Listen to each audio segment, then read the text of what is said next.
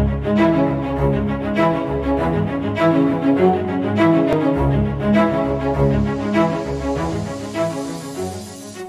guys, welcome back to another video with Infosec Pat. In today's video, what we're going to be talking about is OWASP broken web application. So if you see here, I Google searched OWASP broken web app. What we're going to be doing is I already downloaded the application in the VM and it is right here. So I want to go ahead and extract this. Let's go ahead and extract. Oh, I've got so many things. Extract files. Sorry, all right, so we'll let that extract. Let's just go back to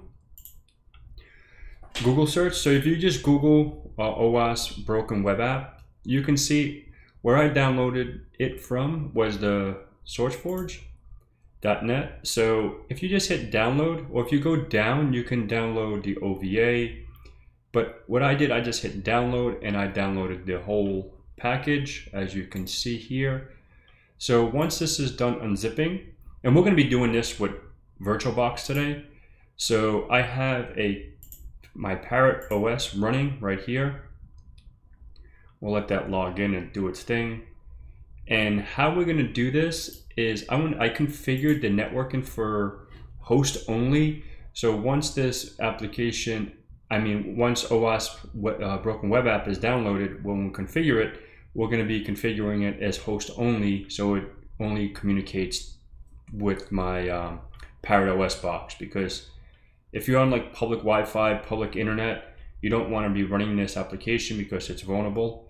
Okay, so let's go ahead and go back. Let's see if let's hit no on here. I want to see what my IP address is, because I have host only now on my Parrot box, and it's a little slow because I'm running on a little older machine, so hang with me. Let's give this a few minutes. I don't know why it's taking this long now. It's a little crazy. All right, so let's just open up Terminator real quick.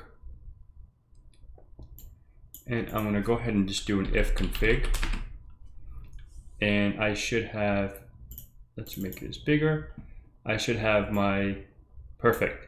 So I have my ETH0, which is my NATed address. This is the network, 192.168.99.5.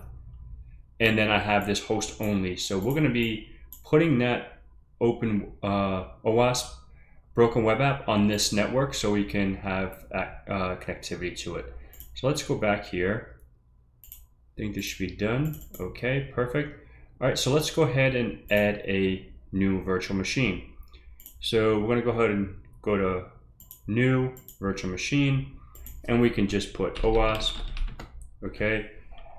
And let's go ahead and copy this directory. Actually, I'm just going to make a new directory really quick and just put VM. And then I'm just going to go ahead and put it there, just to make sure my stuff is safe. All right, so we're going to do Linux, and this is going to be Ubuntu 64-bit. Where is Ubuntu? Ubuntu 64-bit. Let's hit next. And then, actually, you know what we're going to do? Let's cancel this. What we're going to do is really quick. Let's do another one. Add. And expert mode. And what we're going to do is I want to put this as OWASP again. OWASP. And let's paste that. And what we're going to do is use an existing disk. And let's go ahead and browse out to there. And let's go ahead and go to E, my data. Let's make this bigger. And we're going to go ahead and go to, and we're going to use this first file here, this VMDK. I'm going to go ahead and choose that. And that should be fine. 2 gigs should be fine. All right.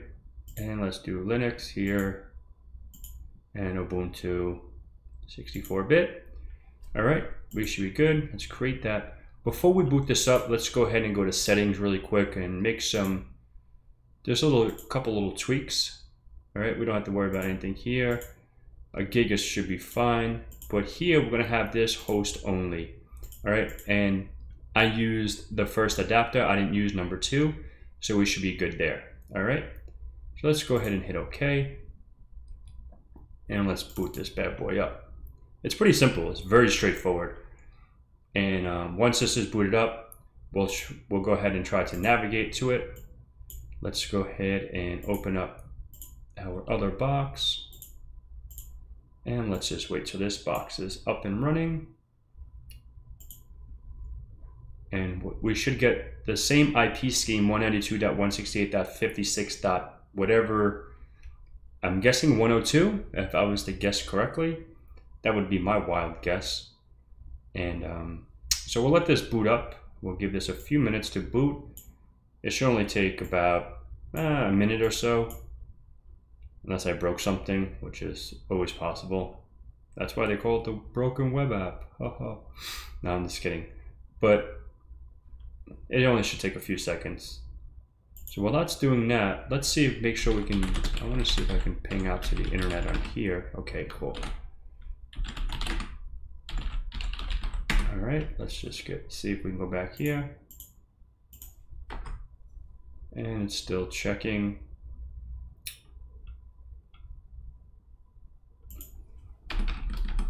It's still going through its process.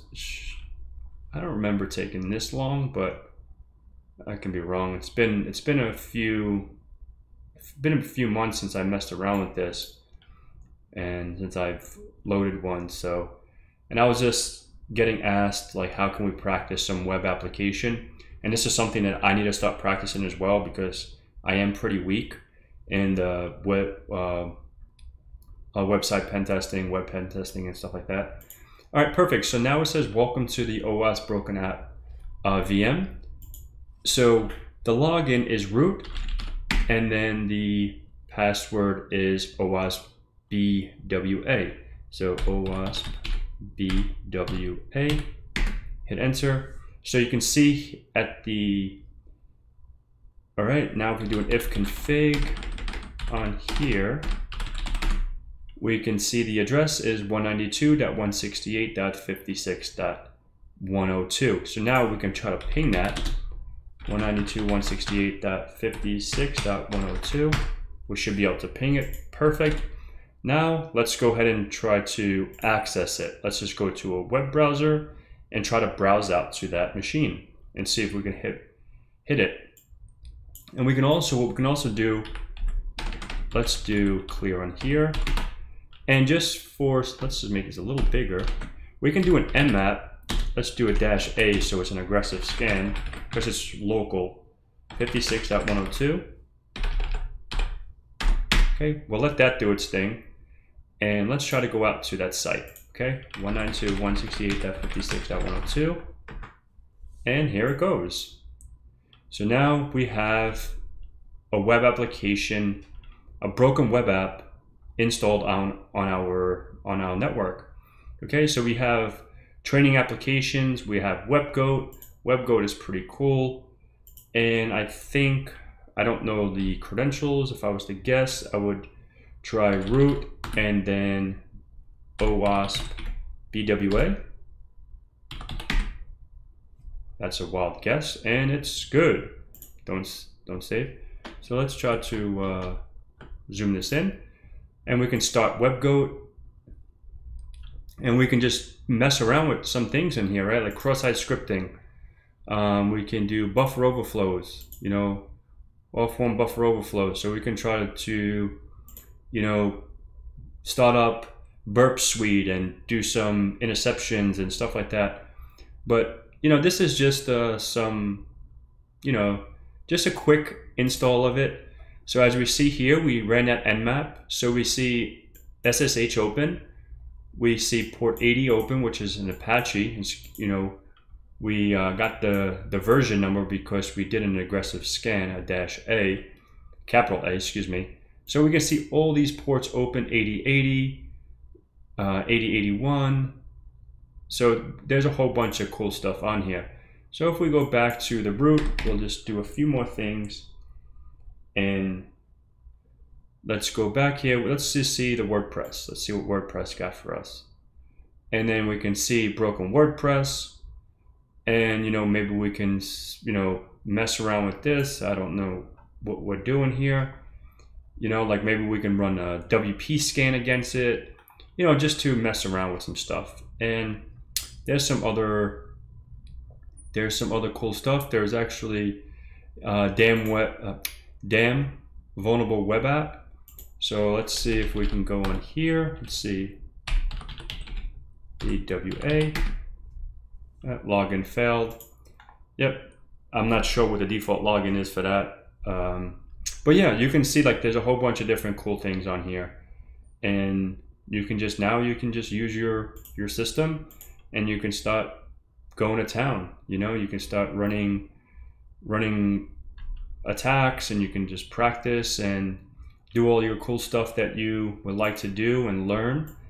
That's very simple. You just download it, install it, and that's just how you install it with VirtualBox. So hopefully this has been informative for you guys, and thank you for checking me out. Please like, subscribe, comment below, you know the drill. Just do your thing, and if you have any questions, hit me up, and hit me up on any social media sites. Infosec Pat, pretty much on everyone. All right, awesome. Thank you guys.